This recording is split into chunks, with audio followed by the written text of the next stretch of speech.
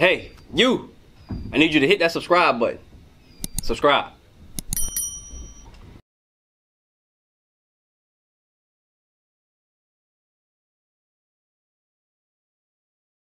Sister, brother, what's happening in Israel today? Say it one more time. Wars. Wars. I think you were saying the same thing, right? Yeah. So war. Exactly. Exactly. Now, let me ask you this. This is what phase 2 or step 2 of this question. What does that mean for you? Give me Matthew 24. What does that mean for you? One more. I keep. What's up? He keep coming. I keep forgetting. Yo, sir? Yeah, yes, sir. Or somebody, you want? I got you. All right. What that mean for us? Huh? Right. That's what that we got it. We don't know how important we are, so we don't know that everything is happening because of us. We don't know that. Watch this. I'm gonna show you something. And this a little bit. I'm gonna need you to stick with me, bro, because this. I'm gonna take you on a little ride. All right. I'm gonna need you to stick with me. Watch this. 24. Yeah, come on. Matthew chapter 24, verse 6. Now, this is Christ speaking. This is the New Testament. And y'all ever been to church before? In church, they teach you the Old Testament don't mean nothing. It's done away with, all that, right? They teach you the law. We ain't got to do. So, just in case you happen to believe that before we teach you that it does matter, this is the New Testament, and Christ is speaking. This is who's speaking right now, right? Read. And ye shall hear of wars and rumors of wars. So in the last days, start from verse 4, just so that we understand when Christ is talking about. Come on. Verse 4.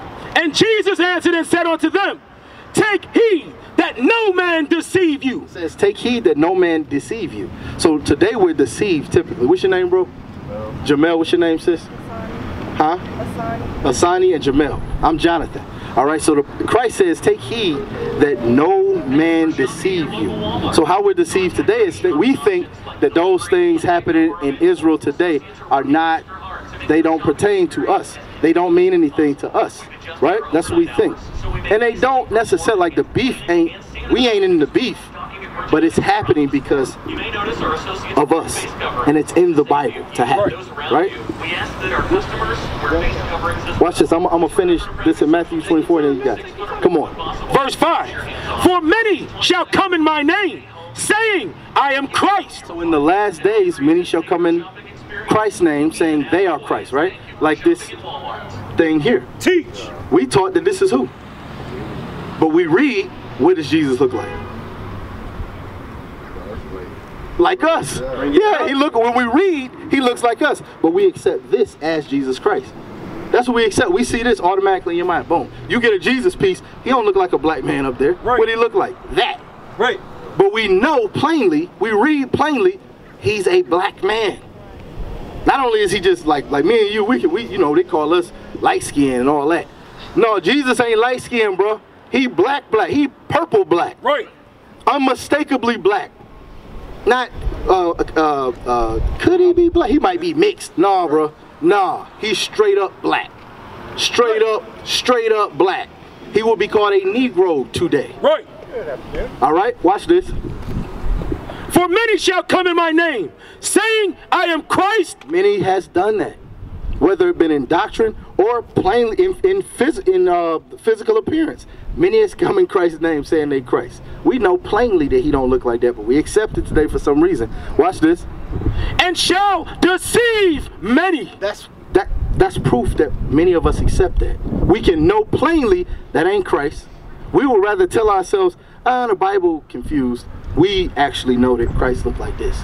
We say, the Bible say Christ looked like that, but it means something else. That's what we tell ourselves. Many shall be deceived. Many shall be deceived. Come on. Verse 6. And ye shall hear of wars and rumors of wars. And you shall hear of wars and rumors of wars. The reason why we went back to the top is so that you can understand where in time we are. Where in time the Bible is referring to.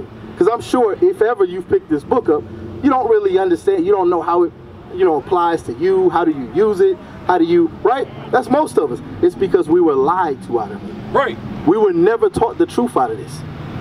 So we were taught Christianity. We was taught even sometimes Islam out of the Bible. Sometimes The Bible ain't talking about Christianity, Islam, Catholic, Baptist, and none of that. Right. None of that.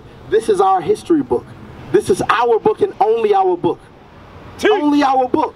Nobody else. All right, read on. See that ye be not troubled. So it say don't be troubled because you see that happening over there. Watch this. Because that's the wars and rumors of wars, right? So in the news, like if I pull my phone, if you pull your phone out right now, you cut on Google, you're going to see, and talking about the war that's happening over there, you're going to see this country saying it has to intervene, meaning enter into that war, right? That's the wars and rumors of wars. Watch this. For all these things must come to pass. So Christ is saying all these things must come to pass. Why must they come to pass?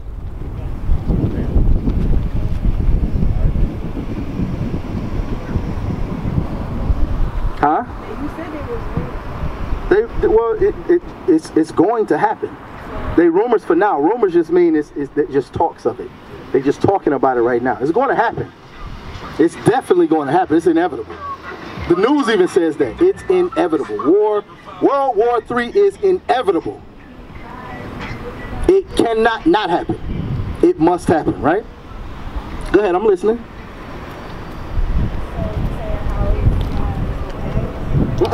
I'm saying, why is that? Read it again. For all these things must come to pass. Why is Christ saying these things must come to pass?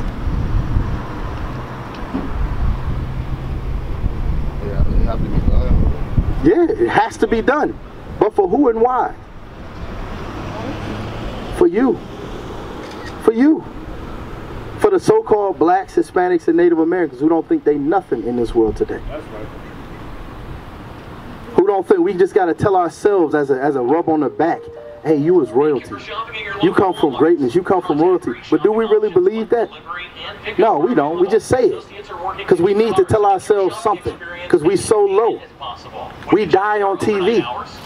We die on TV. Who else get put to death on TV? Bring it out. And you just get to, you see it all on YouTube. Who dies like that? Only us. That's shameful. That's so low. That's low. That's no honor. That's no dignity. Right? Come on, officer. Read. Finish that. But the end is not yet. The end is not yet. Not quite. Watch this. Verse 7. For nation shall rise against nation. Nation shall rise against nation. Nation shall rise against nation. Guess what? All nations apply to that. Right. All. Not just them over there. All nations fall under that. Watch this. And kingdom against kingdom. And there shall be famines and pestilences. You know what a pestilence is? I give you a modern day pestilence. Why you got that thing around your neck? Why you got that thing around your neck? What's that for? Huh? Pestilence. Right. It's for pestilence. What's up, bro? Pestilence. You are in the last, that Christ is walking you through the days you are now walking in. Right. That's what he's talking about. This ain't been before, neither will it be an after. He's talking about right now. Right. Come on. And there shall be famines and pestilences and earthquakes. Hold on, let me make that a little bit layman's. Y'all remember what happened when this COVID thing first popped off? What happened to the stores? Y'all from around here for a minute, like maybe last couple of years, right? What this thing look like when that stuff first popped off back in March? Well, let me see, what, March, April, May? It was passed. They cleared it out.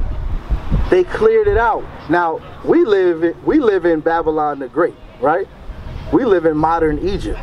So whatever it is here was better off than everywhere else of our people, because our people are all over the earth, right? So in Barbados, it was naked, not nothing. You might be able to find a bean on the shelf, right? In Africa, far worse than that. Christ is talking to all his people, so you got to understand that's talking about everywhere all over the earth. So even though you've seen it as pestilence here, as a famine here, you can only imagine how bad it was some of the other places our people was. Right. Complete and utter famine. Come on. And earthquakes. And earthquakes. Where was that place that had an earthquake? Was it what was that place that had an earthquake that never had an earthquake? It was on the East Coast in the States. I know Mexico had that terrible earthquake. What was it? I want to say Delaware, man. I want to say Delaware. It was somewhere in the. It was in the United States on the East Coast. It's never had an earthquake. Never. So there shall be famine, pestilence, and earthquakes. Come on. In divers places. Verse 8.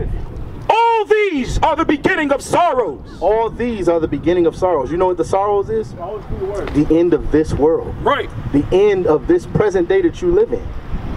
We used to scream black power while heroin was pushed.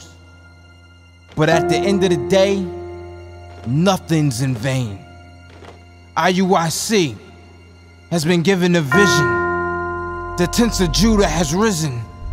Many has attempted the mission. Minor murmuring, omitting, and missing the mark. Just reading that he had the flame of fire in his eyes gave us the spark. We on Paul's mission. We out on the road, purple and gold. From Mexico, Cuba, Haiti, Ghana, Sierra Leone. 144,000 boots banging, concrete crackling. These are our men repented at heart. The scriptures is proof. IUIC, we deliver the truth.